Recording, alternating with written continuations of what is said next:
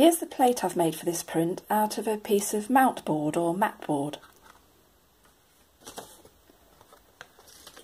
You can cut away just the top layer of a piece of mount board just by cutting very carefully down into the top layer,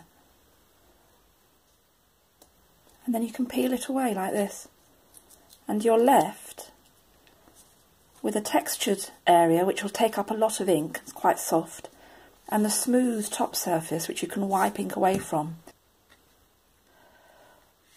Once the image has been carved into the mount board, then it's varnished front and back with several coats of shellac, which is why it's now got this yellowy colour. On this plate you can see that I've cut away and peeled back the board just around the outline of the puppy, and also cut away his eyes and a little bit on his nose. But apart from that, there's no other detail on this plate. All the image and all the shading and texture and fur and whiskers comes from how the ink is wiped on and then wiped away again. These are the tools I'm going to be using. To put on the ink I'll be using a roller and these handy rubber tip tools called colour shapers. Then I'll be wiping away the ink with just some torn up pieces of an old shirt and this printmaker's scrim, which is quite a coarse material.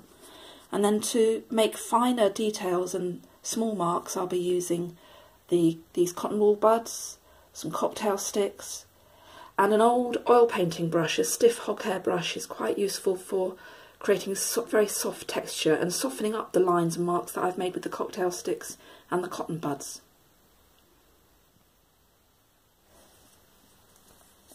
I'm using two colours of ink, mostly a dark chestnutty brown, but with some little bits of black around the eyes and nose. So I'm putting the black on first, using one of those rubber colour shapers, just to make sure it's pushed right into the cut out parts there.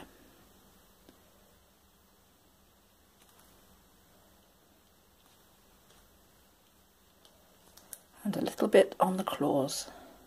And before I roll on the chestnutty brown colour, I'm going to use a bigger colour shaper to push some of the ink round the edges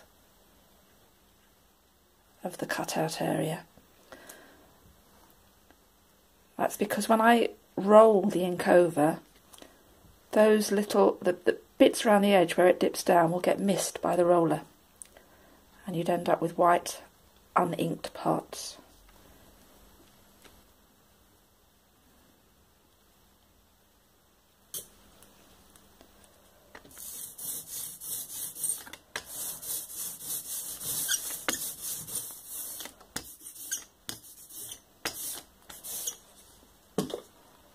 So that's the ink on. Now it's time for all the wiping off.